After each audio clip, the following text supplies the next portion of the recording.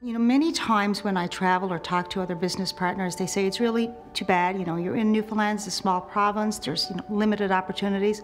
And I say, oh no, it's the polar opposite. Because we live in a small province and because we've got a tight-knit community and because the love of this land is in our DNA, this is what we do to support one another. We think outside the box.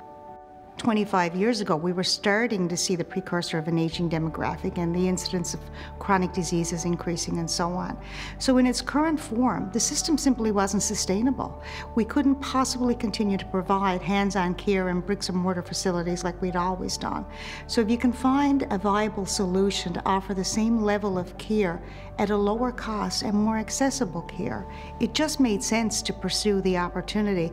And what can we do with technology? How can we monitor patients better at home who've got COPD, for example, and are concerned about their oxygen levels, or diabetics, especially newly diagnosed diabetics, who are so concerned about blood sugar fluctuations and so on? How do we counsel them and manage them at home? Well, now we've got the technology, so patients can check their readings at home and upload them, and we can reach out proactively and manage those patients at home before their condition deteriorates to the point that they need hospitalization. With COVID-19, we had a 1,500% increase in demand for service within 48 hours. So you can only imagine what it was like to try to scale up and respond to the demand for care in two different countries at the exact same time.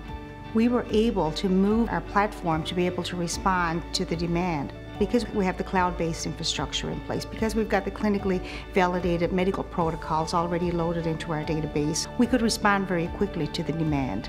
And we increased our lines from, say, 100 concurrent lines to 300 concurrent lines within an hour. So because we had invested in the technology infrastructure already early on, in preparation for advancement of our services, we could respond very quickly.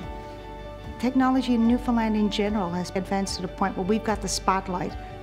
The infrastructure is here, the culture is here, and what a great time to just start a brand new company because the opportunities are endless.